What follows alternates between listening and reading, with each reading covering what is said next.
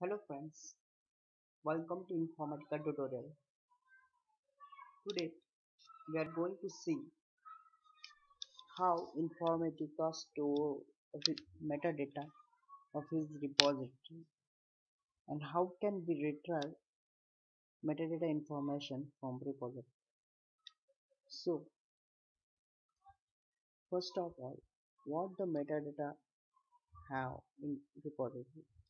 It includes various objects like folder, table, and also it contains version information, modified object information, etc. So by this way we can going to fire a query on Informatica repository manager. Go to repository manager, go to tool and go to query. Let's go. We can find fire a query on this. So here I am at repository manager, Informatica repository manager. I will go to tools and into the query tab. So here various options, new, delete, edit, permission, execute, etc. So I'm going to click new this, and this has various parameters. You can give name to the query. I just want to find table, right? So this is query type, personal share. You can give query description over here. So this is parameter. This much of parameter are there: business name, check-in time, comments, deployment, dispatch, folder, impact status, last save time, user, etc., valid status, permit status, etc. So I'm finding object, a table object. Find object name, write this operator is equal to or its content.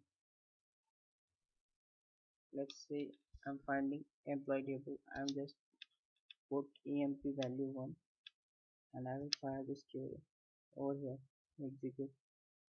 So it will show various employee table. So such emp, DRs, emp, emp new one, employees, etc., etc., etc. Okay. So by this way we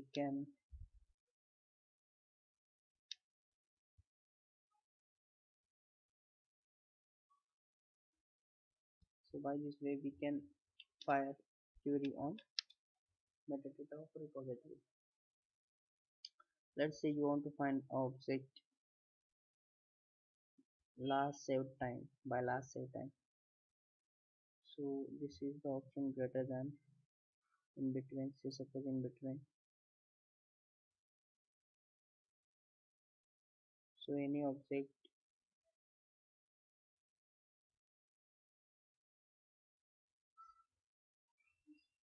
uh, so my first parameter is 2012 and last parameter is 2016 and this fire query.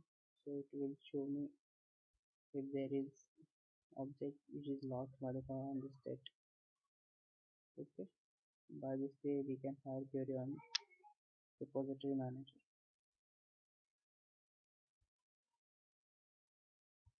If you want to give multiple and or, just say this and then after and you can put there and or. You can change from there and or, like this, like this. Okay, you can fire the query on. Thank you for watching. Keep watching.